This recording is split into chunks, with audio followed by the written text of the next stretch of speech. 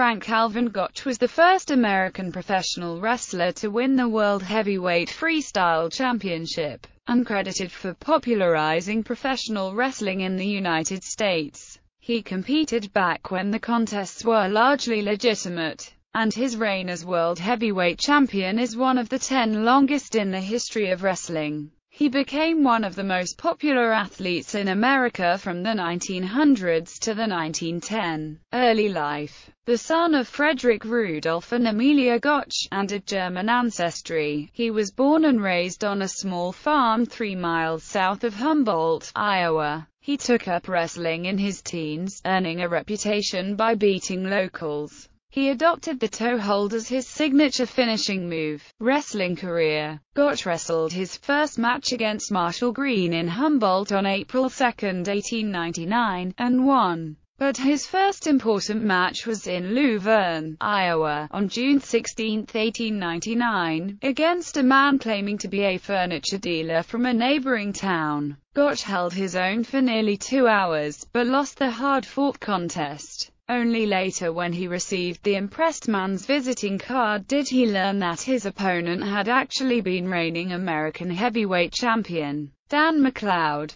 On December 18, 1899, Gotch challenged another former American champion, farmer Martin Burns, losing in 11 minutes, but impressing Burns as well, who offered to train Gotch. Under the guidance of Burns, Gotch won a series of matches in Iowa and later Yukon. While in the Yukon, Gotch wrestled under the name Frank Kennedy and won the title of Champion of the Klondike. During his time in the Yukon, Gotch tried his hand at boxing, but failed miserably against the heavyweight Frank "Paddy" Slavin. Gotch returned to Iowa and instantly challenged the reigning American heavyweight champion, Tom Jenkins. Gotch lost their first match in 1903, before defeating Jenkins in a rematch on January 27, 1904, to take the championship. After trading the title with Jenkins and Fred Beal, Gotch set his sights on the World Heavyweight Championship,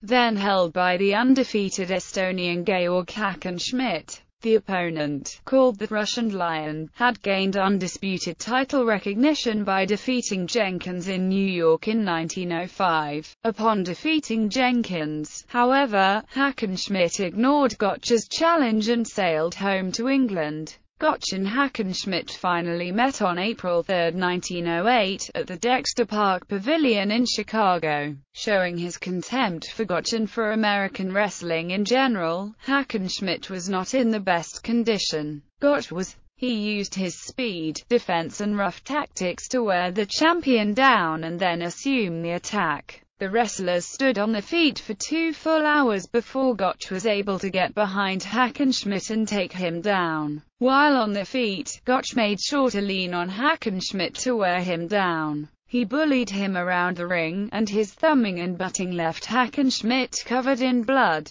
Hackenschmidt complained to the referee of Gotch's foul tactics and asked that Gotch be forced to take a hot shower to rid his body of an abundance of oil. But the referee ignored the complaints and told Hackenschmidt he should have noticed the oil before the match began. The match continued. At the 2-hour mark, Hackenschmidt was forced against the ropes. Gotch tore him off the ropes, threw Hackenschmidt down and rode him Howard for 3 minutes, working for his dreaded toe hold. Hackenschmidt had trained to avoid this hold, which he did, but the effort took his last remaining strength. Hackenschmidt quit the fall. "I surrender the championship of the world to Mr. Gotch," he said, and stood up and shook Gotch's hand. The wrestlers then retired to their dressing rooms before coming out for the second fall, but Hackenschmidt refused to return to the ring, telling the referee to declare Gotch the winner, thereby relinquishing his title to the American. "He is the king of the class, the greatest man by far I ever met," Hackenschmidt said. "After going nearly 2 hours with him, my muscles became stale. My feet also gave out. I had trained constantly against the toe hold and had strained the muscles of my legs. When I found myself weakening, I knew there was no use continuing and that I had no chance to win. That was the reason I conceded the championship to him. I have no desire to wrestle him again. A return match would not win back my title." Hackenschmidt later reversed his opinion of Gotch and Americans in general, claiming to have been fouled by Gotch and victimized in America, and calling for a rematch in Europe. As undisputed freestyle heavyweight champion of the world, Gotch spent the next 3 years establishing his dominance over the sport, defeating the likes of Jenkins, Dr. Ben Roller, and Stanislaus Zbyszko, who was believed to have won over 900 matches before falling to Gotch on June 1, 1910. The victory over Zbyszko was particularly spectacular, Gotch taking both falls in slightly less than half an hour, and thoroughly dominating his European opponent. He took the first fall in just 6 seconds with a surprise move and quick pin, and won the second fall in only 27 minutes.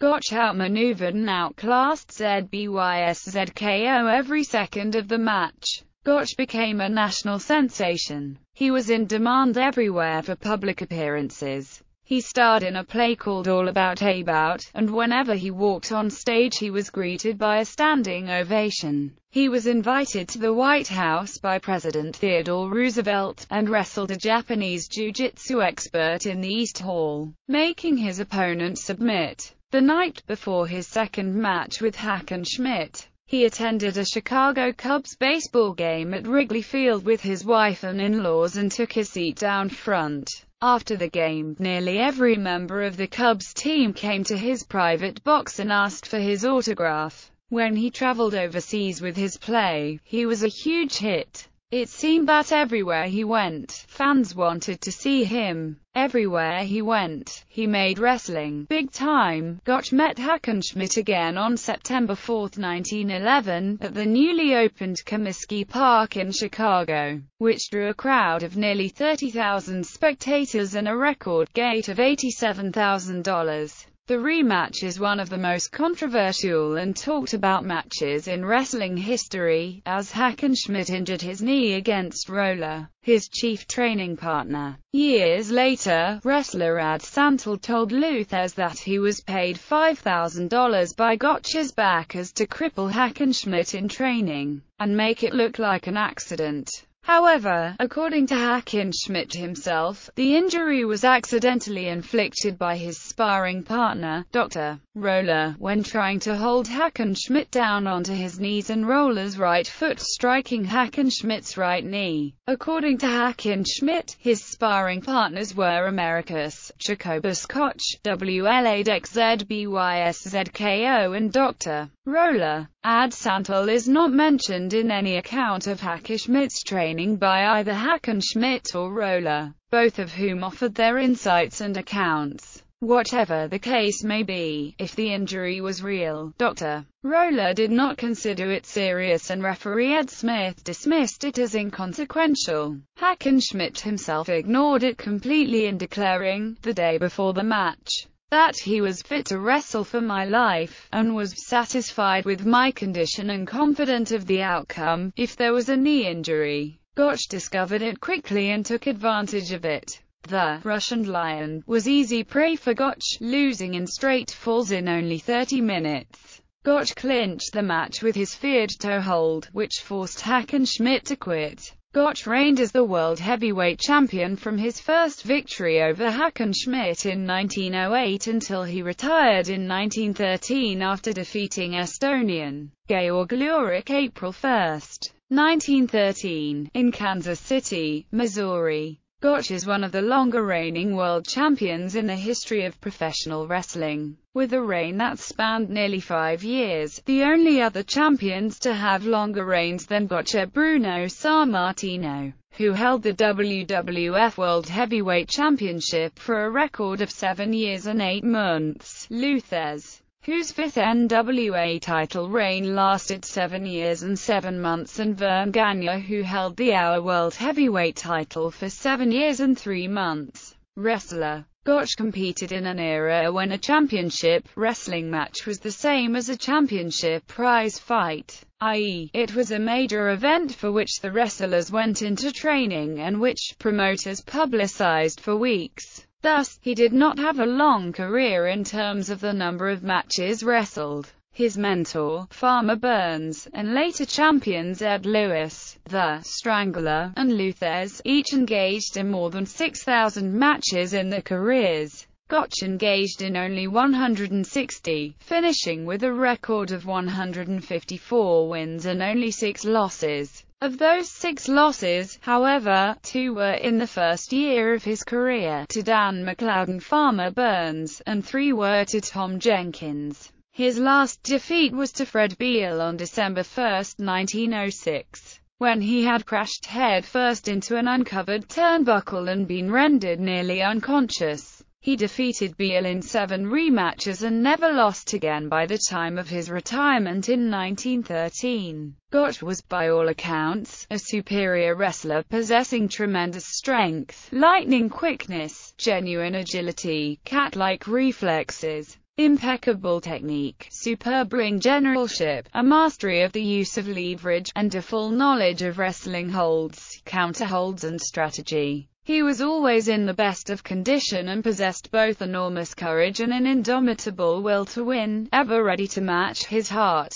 his gameness, against any man in the world. He was highly aggressive but always kept to his cool. Critics saw in him both the strength of the old school of wrestling and the skill of the new. As agile as a cat in his maneuvers, and having the grappling sport down to such science that he had assumed a rank all by himself, Gotch's measurements for his 1911 victory over Hackenschmidt were: age 33, weight 204 pounds, height 5 feet 11 inches, reach 73, biceps 17.5, forearm 14, neck 18, chest 45, waist 34, thigh 22, calf 18. There is another side to this story, however. When Lou Thesz was just starting out in the early 1930s, there were a good many wrestlers still active who had known Gotch and were not reluctant to talk about him. The picture that emerged of Gotch from those conversations, Thesz recalled, was of a man who succeeded at his business primarily because he was,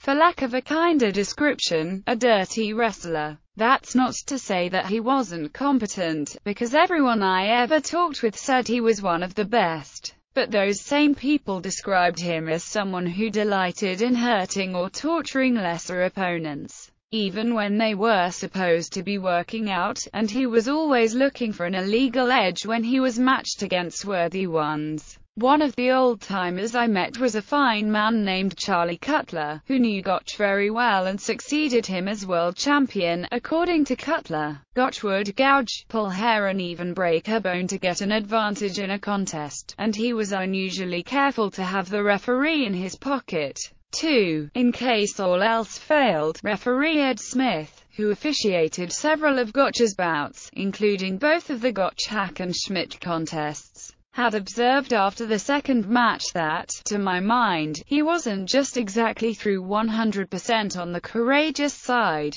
2 or 3 times I saw needless acts of absolute cruelty on his part that I did not like. Always will I think that the really courageous man, no matter how ferocious and filled with the killing instinct and eager to win he may be, is willing to let up on a beaten foe and not punish needlessly or wantonly. Marriage. For years one of America's most eligible bachelors, Gotch married Gladys Eastrick on February 11, 1911. They had one son, Robert Frederick Gotch. Retirement and death. While in retirement, Gotch joined Sells Floto Circus, where he would pay any man $250 if they could last 15 minutes in a match against him without being pinned or conceding. Not once did he have to pay. He grew tired of touring and moved back to Humboldt. After a year of health troubles, Gotch died in 1917 of what was rumored to be syphilis, but the official cause of death was uremic poisoning. He left behind his wife Gladys and their son, Robert Friedrich. All are entombed together in the Gotch Mausoleum in the Union Cemetery in Humboldt. Legacy. The story of American wrestling at its greatest, Nat Fleischer wrote in 1936, is the story of the career of its most illustrious champion, Frank Gotch. Gotch was to wrestling history in this country what John L. Sullivan was to boxing. He dominated the field. Through his extraordinary ability, he gained for wrestling many converts and brought the sport into such favor that it became as big in the promotorial field as boxing, as Mark Palmer pointed out. For starters, George Hackenschmidt and Frank Gotch were major sports superstars of the early 20th century. Fans of all ages collected cabinet cards and postcards with their images, read their books, and devoured articles about them in newspapers. Their epic matches were front-page news around the world, akin to today's Super Bowl or soccer's World Cup in terms of garnering global attention, and helped to launch organized amateur wrestling in the United States in the early part of the 20th century. In fact, a large number of high school and college wrestling programs can trace their roots back to the 1910s and 1920s, the era when Hackenschmidt and Gotch were still household names and highly respected athletes. Gotch was also a major sports superstar, often called the Hulk Hogan of his day, who lifted wrestling to new heights of popularity. When he became world champion, there were not many sports competing with wrestling for public attention. Horse racing remained a favorite sport and Major League Baseball was growing in popularity but was not yet the national pastime. Automobile racing was in its infancy, golf was still the province of the wealthy, basketball had just been invented and was vying for attention. Boxing offered a man of chance at fame and fortune but was, at this time, riddled with scandals. The National Hockey League was formed the same year, and college football, the Ivy League game, was on the verge of being outlawed because it was too rough and too dangerous. Wrestling at the higher professional levels was still a legitimate sport, with the added bonus that it was popular on every continent of the globe, and a number of great wrestlers were competing for top honors. Right there you have three of the four greatest wrestlers who ever lived. But in America Tom Jenkins had been rather easily beaten by Hackenschmidt, so there was no American to capture the nation's fancy until Gotch, and none of the other great wrestlers had either the amazing physical attributes, or the gift for self-promotion that Gotch possessed. Furthermore, the United States was beginning to dominate some of the world's major sports. Americans already dominated boxing and within a decade would begin to dominate golf. When Gotch defeated Hackenschmidt, the domination of professional wrestling passed to the Americans. In addition, many matches had still been conducted under Greco-Roman wrestling rules. But this match caused Greco-Roman to be forever replaced by the more exciting catch-as-catch-can style. Because of both his superior ability and his gift for self-promotion, Gotch became one of America's greatest sports idols.